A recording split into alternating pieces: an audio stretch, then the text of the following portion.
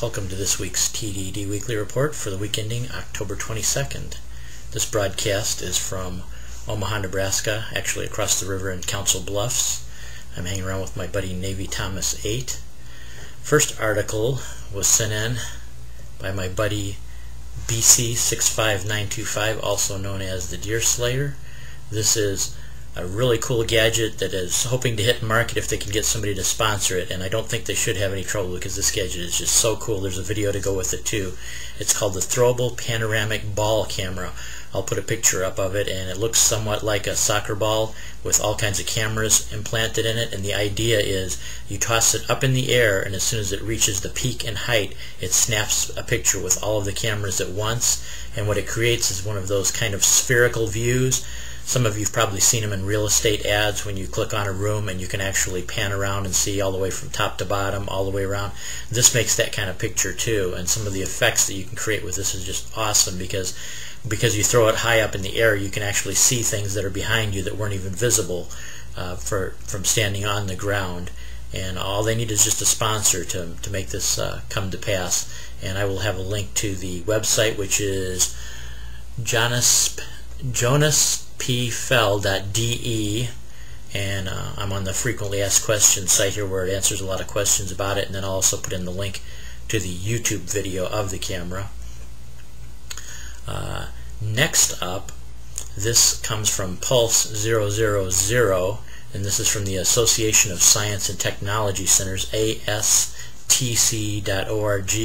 This is also a video on YouTube about quantum levitation, but actually more than just quantum levitation. That's pretty simple. This talks about quantum flux locking. Some of you have probably seen the videos where you can take a piece of metal and then supercool it, and it can hang even upside down on a track and move back and forth. Well, this one they also have it on a rotating track, and they show how by tipping it at various angles and then pushing it around an oval type of track, it actually stays at the same orientation to the magnet. It's not a very long video, like 1 minute and 56 seconds, but it's really cool about explaining what magnetic flux locking really is.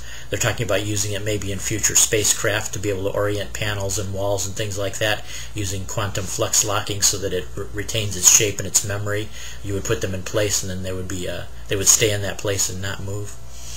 And last up this week, always good for articles if I'm low on articles for the week, is cracked.com, and this particular article is about the 8 most wildly irresponsible vintage toys, and I'll just give you 2 of them in particular, and then you can look through the rest. But number 8 is called Gilbert Glass Blowing Set, which encourages kids to use their bare hands and experiment with glass at 1,000 degrees Fahrenheit, because that's the temperature that it takes to soften glass. And if you look at some of these pictures of the kids handling glass and stuff like that, you'll think this is it wouldn't be well, let me just say this, it wouldn't be something you would probably give kids to use unsupervised, and maybe not even supervised nowadays, but just to show you back years and years ago what was popular in kids' toys. And the second one I want to show you here is Atomic Energy Lab, to where they actually supply you with not only uranium but also radium, which is even thousands of times more radioactive than uranium. And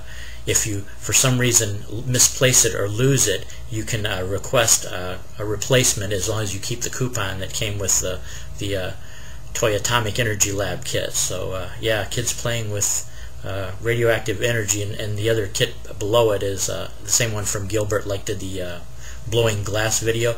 They had their own competing atomic energy lab, and they included a little Geiger counter you could use so that after you got done playing with the uranium and the radium, you could actually use the Geiger counter to detect how much radiation your body has actually been exposed to and how radioactive your body is after playing with your radioactive elements. So if you get a chance, check this out on cracked.com. It's called the 8 most wildly irresponsible vintage toys. So that's about it for this week on the road. This is kind of a short one because I am busy with meetups and all kinds of good times I'm having on the road. So take care, everybody. I will catch you next week.